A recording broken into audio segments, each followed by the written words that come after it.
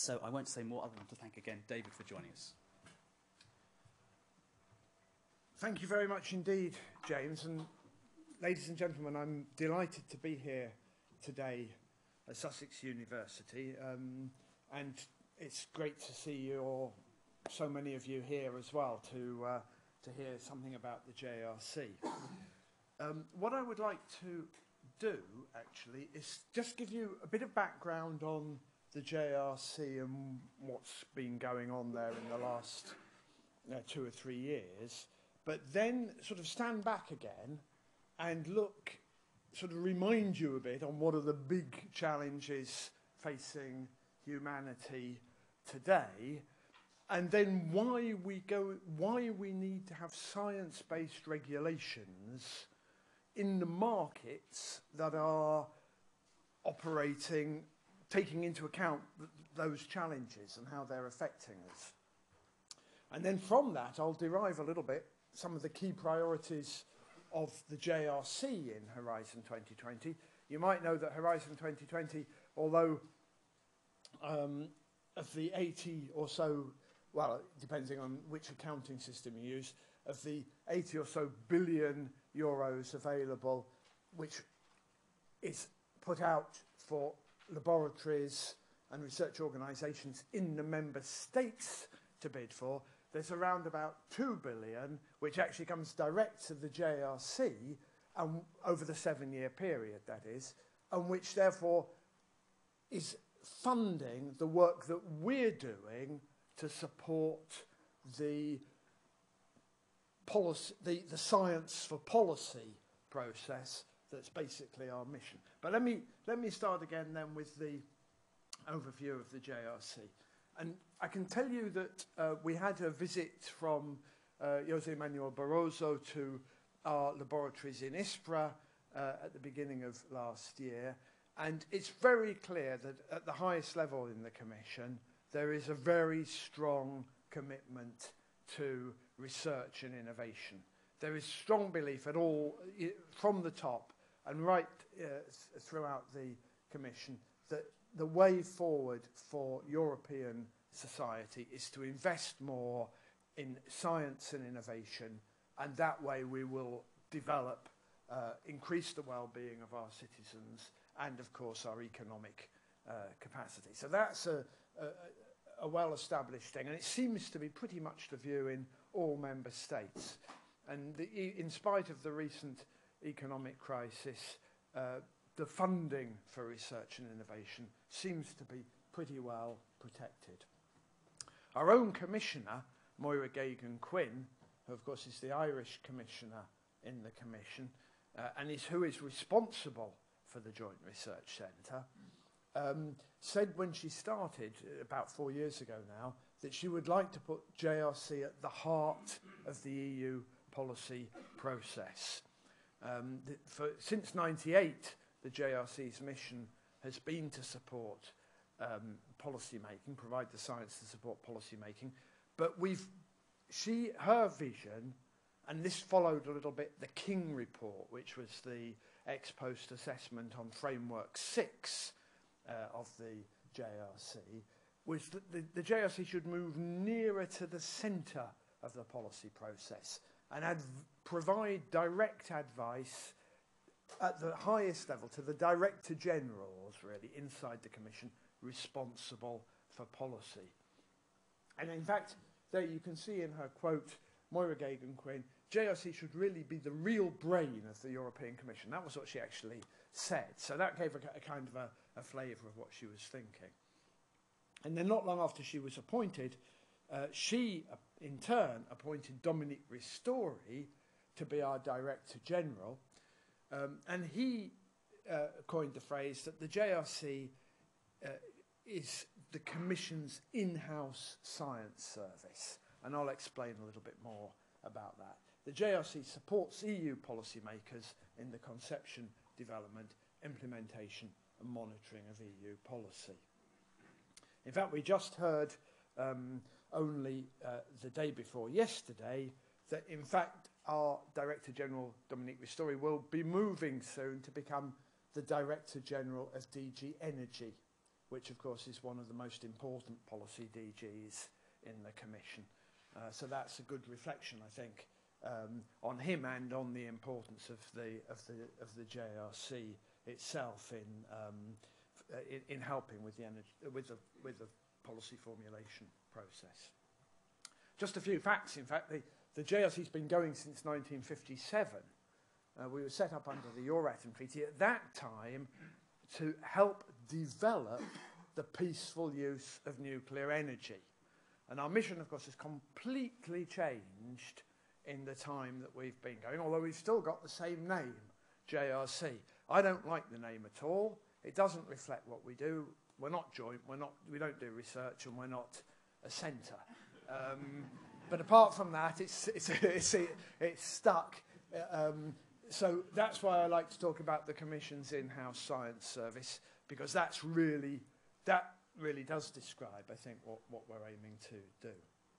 And in fact, we're the only Commission Directorate General that carries out direct research, in the sense that our own staff do hands-on scientific activity, including in laboratories as well as computers and so on. And that's all other Directorates General. Of course, they formulate policies and they look at scientific information in the formulation of policies, or they manage the research process which is actually executed in the Member States. We're the only part of the Commission that has hands-on scientists working in the DG. In fact, we're based in 7 different institutes in 5 member countries, you see on this graph. And the biggest part actually is in SPRU, where we have the Institute for Protection and Security of the Citizen, the Institute for Environment and Sustainability, and the Institute for Health and Consumer Protection, plus part of the Institute for Energy and Transport. As James already said, you're probably also familiar with our institute in Seville, the Institute for Prospective Technological Studies.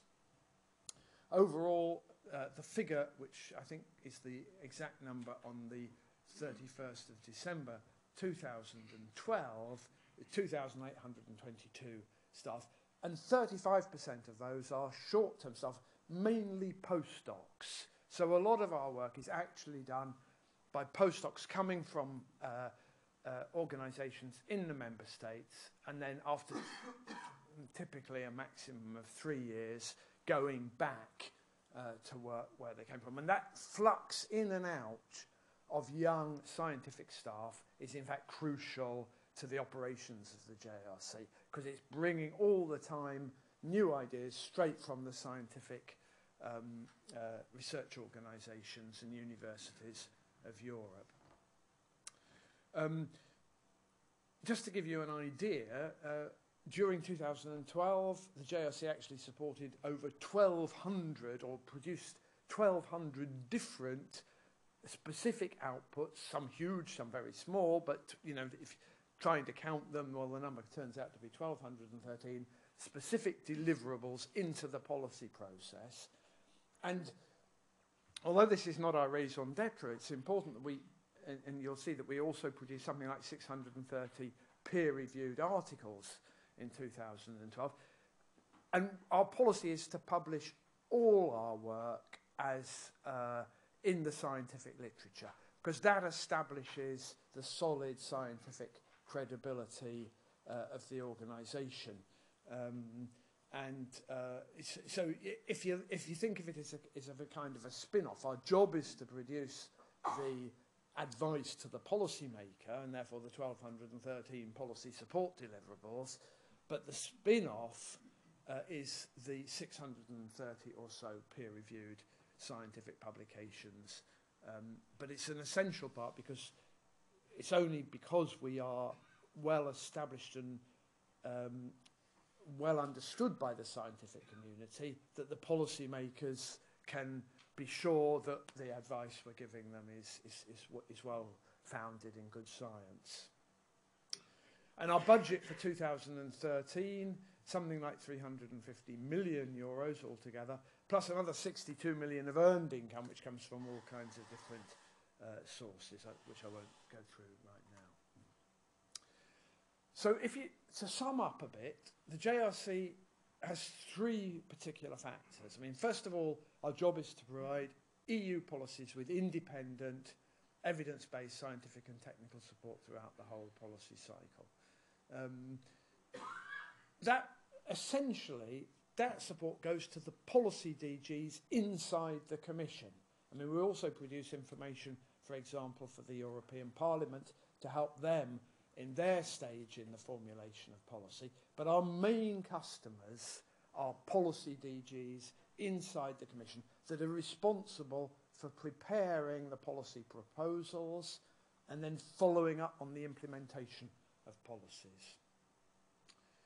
To do that, we work very closely in cooperation with Commission services, with Member States, industry, throughout the EU, and indeed internationally. And I mean, I use the word independent there, but what do I mean by independent? I mean we're independent of industrial or national interests. And in many cases, that's very important, because if the Commission is going to produce policy proposals based on science, it's got to be visible to everybody that that scientific evidence is not biased by any particular interest. And of course you'll be familiar in the UK context with that from the point of view of industrial interest, but when we get to the level of the EU, we have to make sure it doesn't favour any one member state to the advantage of another one. So that's why we're part of the Commission, because that's the only place where you can put an organisation that is and is seen to be independent of both industrial or national interests. We also, of course, have access to confidential information that the Commission has, but which is not necessarily publicly available. And we're able, because we're basically Commission staff, to provide on-tap, fast, flexible response to new demands as they arise. Now, James mentioned earlier on that we're changing quite dramatically in the JRC. We've moved on over the last 3 years quite a lot, and indeed part of that is building up the competence in Brussels, because it's there from Brussels that we have day-to-day interactions with the policy DGs. And you can see a number of areas. So we're doing more on horizon scan and foresight. That's the idea of anticipating to the future what's going to change. And making sure, therefore, that we're ahead of the game. We're thinking about what are the scientific issues that are going to be important in the future in EU policy making, and making sure we're up to speed on those. We're looking more at policy options. I mean, instead of saying, the Commission has a bit of a tradition of saying, this is the policy, now let's look for the evidence that supports it. We want to move away from that and say, this is the problem.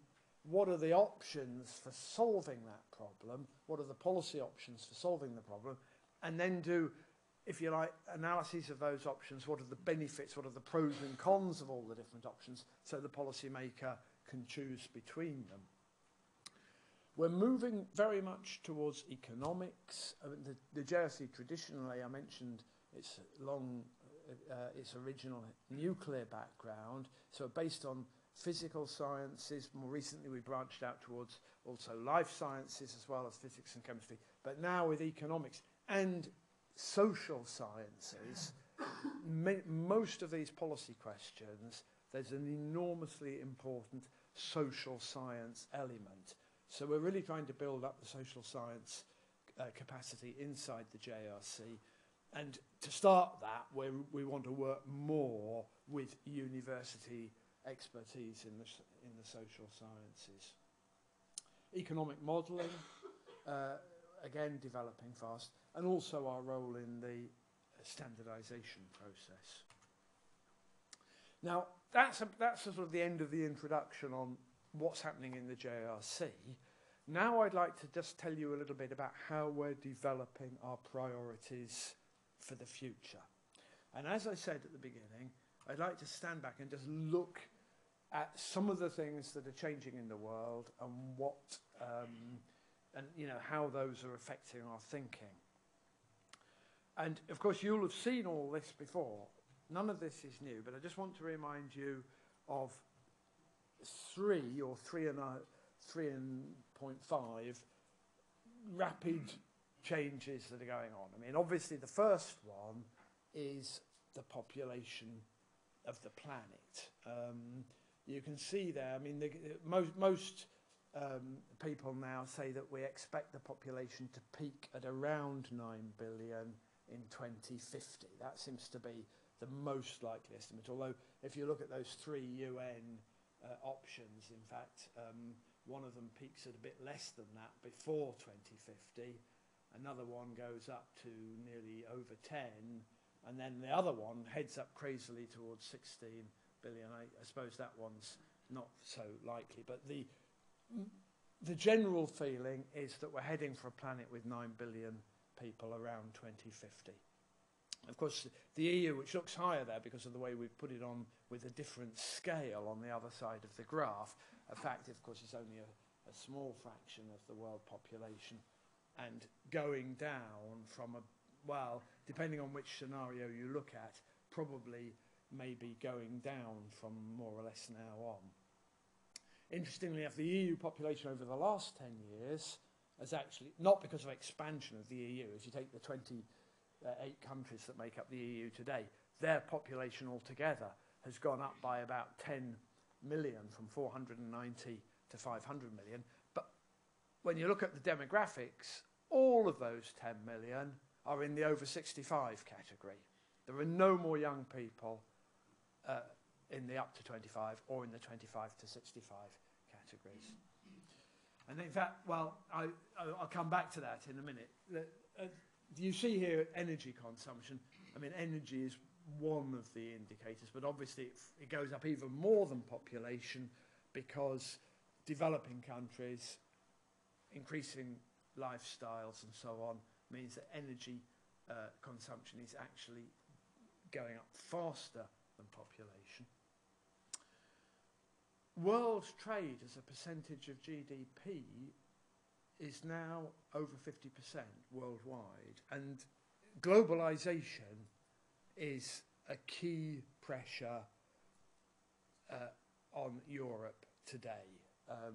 It affects everything we do, and it's changed our way of thinking dramatically, really, since even the beginning of this millennium. It's going on rising, and although there's a little bit of a dip there corresponding to the recession, we don't see that dip being very long, and it will continue to go upwards. And then life expectancy, I already mentioned it, and the proportion of people over 65 in the population in the world going up, but very dramatically so in Europe. So, I think those are the 3 big trends, and we have to start with those trends and work out then in the EU what it is we're going to try and establish for our future based on what's going on. And the way I see it then, the EU has to sort of play a role in the global issue, and here I've tried to write it down in not too many words, I mean, to provide sufficient food, energy and water for the world's increasing population, whilst also mitigating and adapting to climate change and reducing fossil fuel use, managing increased urbanisation and changing lifestyle. So that's what, if you like, that's what's going on in the world. And while at the same time what's going on in the EU is that we have to create economic growth and jobs now, manage this changing demographic situation, and indeed provide for stable financial management, which is a particular feature of the Eurozone. Doesn't affect so much the UK, except that if, of course, the Eurozone doesn't work, then the UK will have big problems. So, and if you look at these 2 challenges, in some ways they are, not always, but in some ways they are conflicting, because our desire to ensure that we have the long-term sustainability of the planet doesn't necessarily agree with the fact that with youth unemployment in some of our countries in the EU over 50%, we've got to do something immediately now to create jobs. So how do we balance those two challenges? I mean, that's the real issue that we've been faced, and it's been drawn sharply into focus during the current economic crisis. And while, you know, the good news is that here in the UK, we seem to be emerging from that crisis, the fact is that the two things are still there and they don't necessarily support one another. In other European countries, you know, we're still in we still have sharp economic difficulties today. And it's balancing those two things that's the problem. And this is why I argue we need to have science-based regulations and standards. And if I'm allowed a bit of a diversion, it may be obvious to most of you, but I still think we should spell it out because you hear so many things in the press these days. So I'd just like to sort of spell out, first of all, why do we need regulations at all to make the economics of the marketplace work? Secondly, why I think that those need to be at European level, if not better, even better at global level. And then thirdly, why I think the only way of getting there is to have more science underpinning those standards. And, you know, on the first point, I mean, industry works extremely well, but it needs a level playing field to work on. I mean, if you read the CBI recent reports coming out of the CBI conference, industry is clear that they need to have a level playing field. If they're not provided with that by the rules of the market, then they can't really compete sensibly, because what happens is the person that takes the shortest term, the industry that takes the shortest term view, always wins out and wipes out the others before the long-term view can come in. So if you've got to balance sustainability against short-term economic growth, then you've got to have regulations. And the only people that can set those regulations are society, and that in our democratic democratic system means the political system.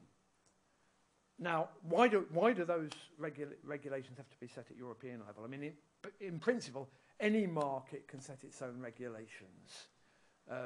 So the UK, for example, can easily say that any car sold in the UK must have a speedometer in miles per hour. Perfect. It's a low-cost thing. It's easy to introduce. It works very well.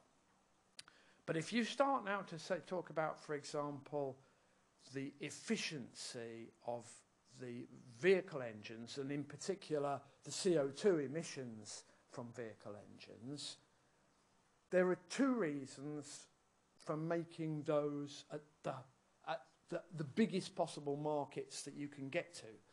I mean, the first reason is that it's cheaper for industry to make one kind of engine and sell it to the whole world rather than different engines for the different parts of the market. So and industry are clear about that. That's why they argue strongly to have an EU and to move towards trade agreements with the US and other markets.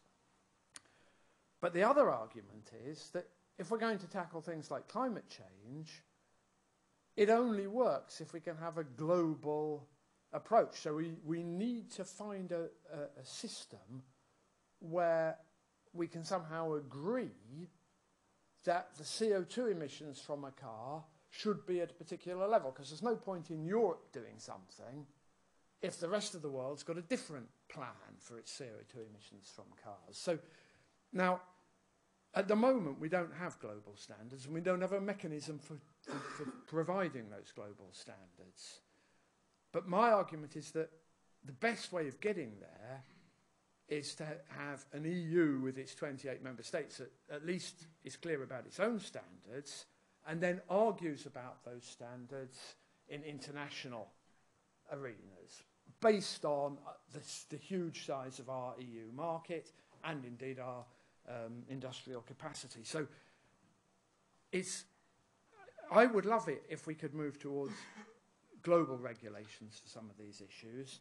We're not there yet, but in the meantime, the EU's the best thing we've got on the table. So we need to keep those EU standards.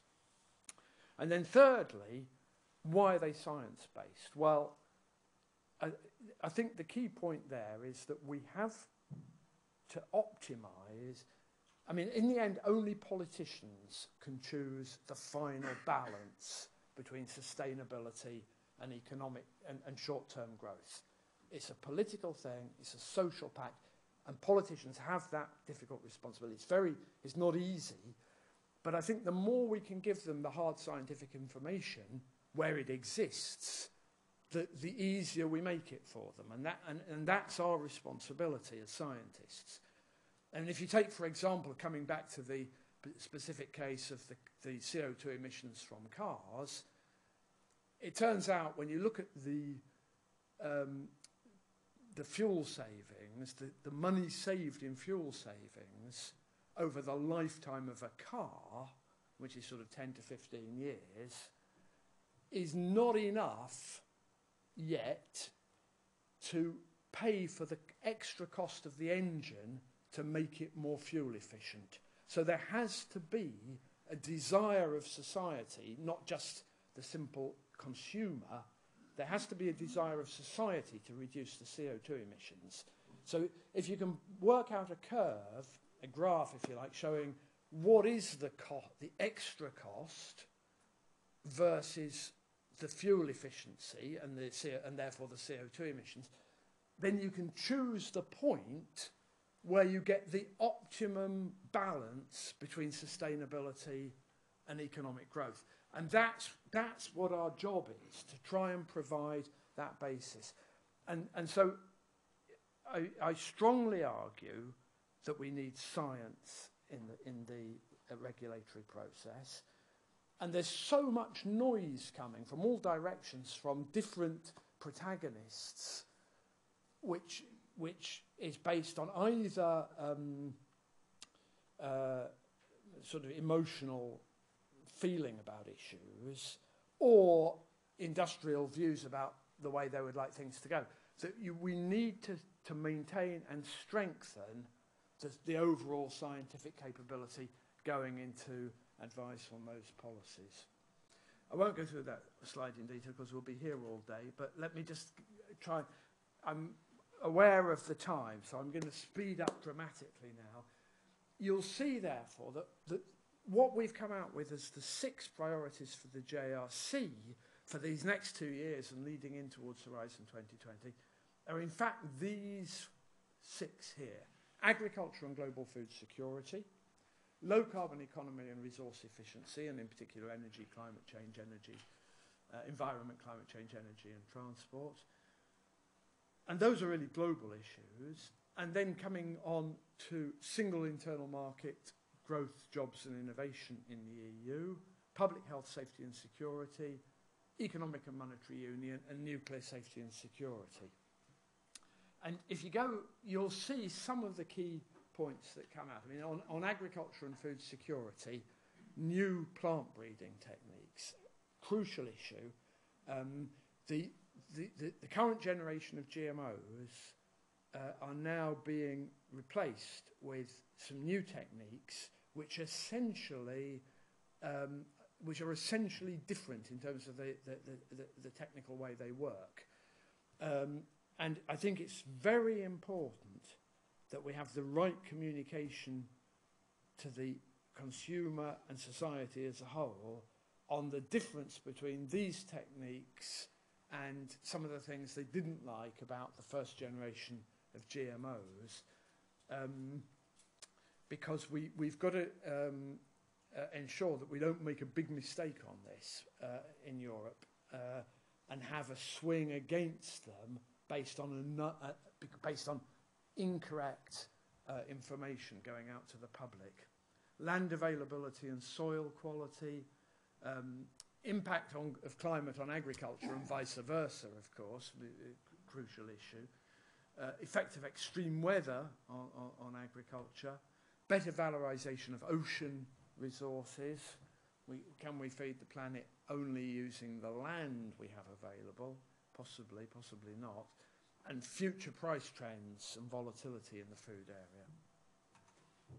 Low carbon economy and resource efficiency. Biofuels, of course, central issue, and indirect land use change, which is debated now very much at the EU level. Shale gas, potential market and economic environmental impact.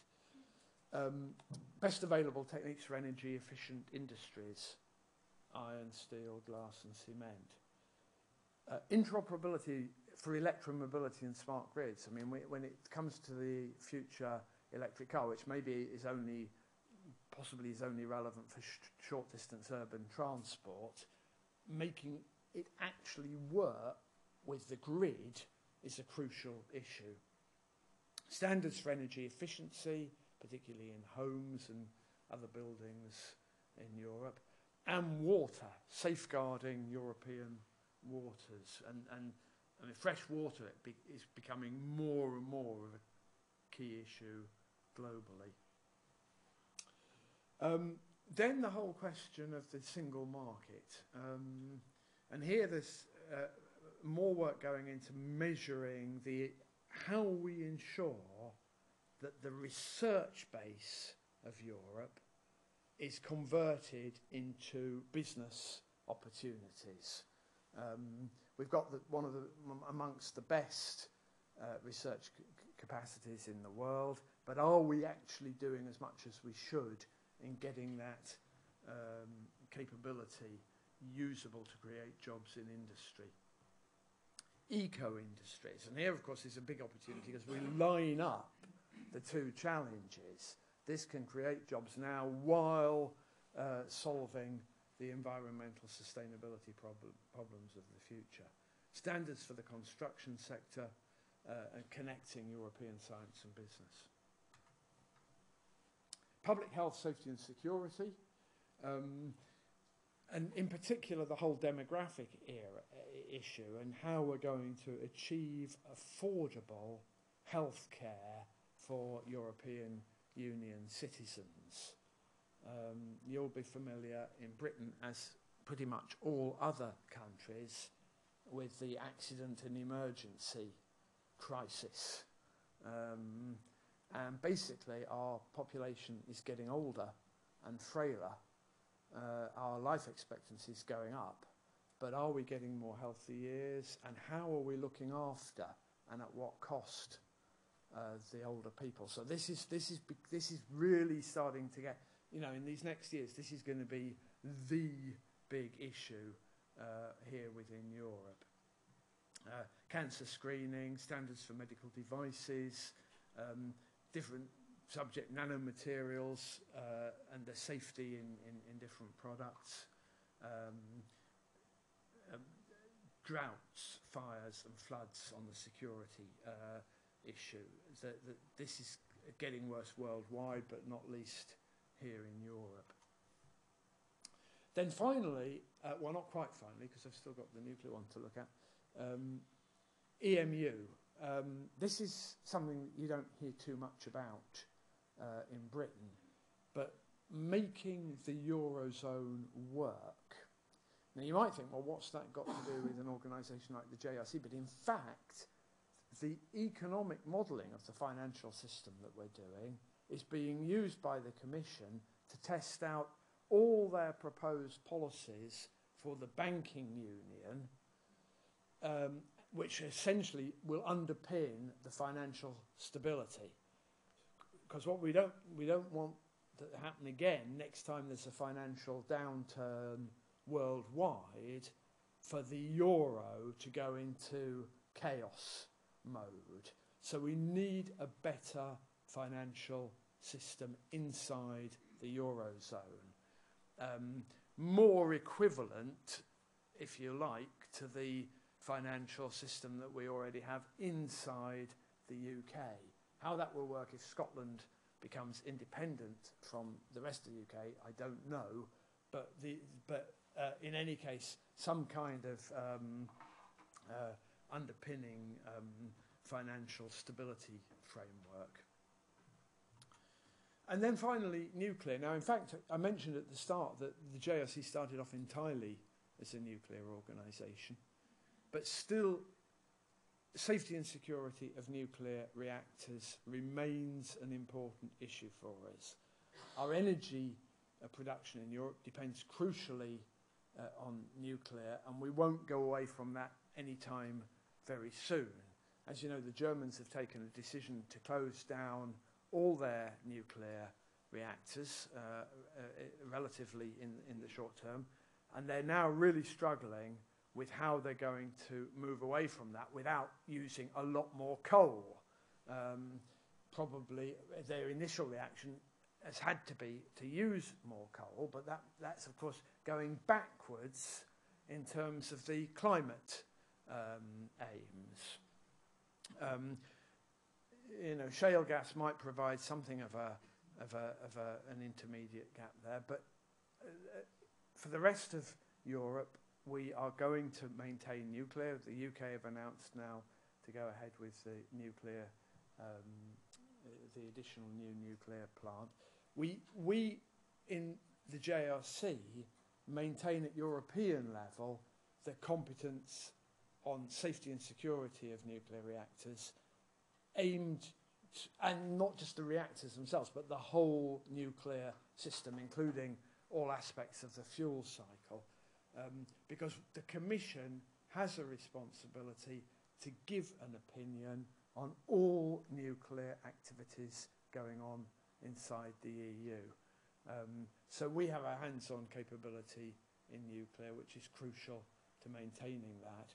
And we also, of course, you may not know, but the stress tests carried out on all European reactors following Fukushima was done by the member states, but then the JRC actually did a peer review, or organised a peer review at EU level of those stress tests, so that everybody in the EU is confident that the stress tests carried out in all the member states were done in the same way and with the same confidence of reaction. It's very important, this, because if we had a nuclear accident in Europe, it would cause a massive economic, well, possibly worse, but at least a massive economic problem to us. So let me just finish off. The JRC, you've seen our mission. We do it by maintaining a scientific capability. You can't do this job just as a kind of consultancy group. You need to have hands-on scientific capability in the key areas. That means working with the best organisations in Europe and indeed throughout the world. We also do some exploratory research because we need, as I mentioned earlier on, we need to be ahead of our policy DG customers. It's no good waiting for them to come and ask us something. We need to understand the problems before they realise they are problems and warn them that they're coming. And finally, we're networking extensively. We have about 1,000 different partners in universities, typically, and other research organisations.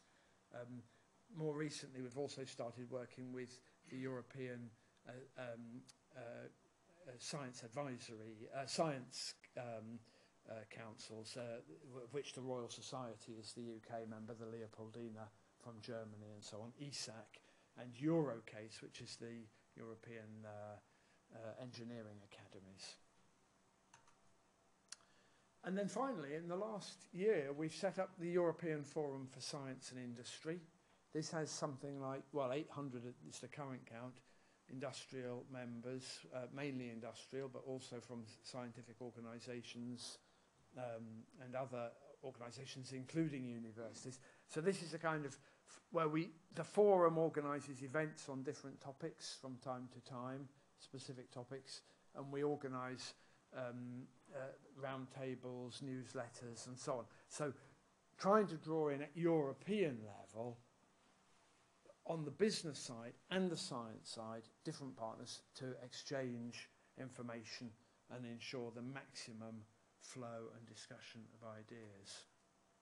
So that was everything I was going to say. I'm very happy to try and answer any questions. I hope I've managed to stay roughly within the time scale. So back to you, James.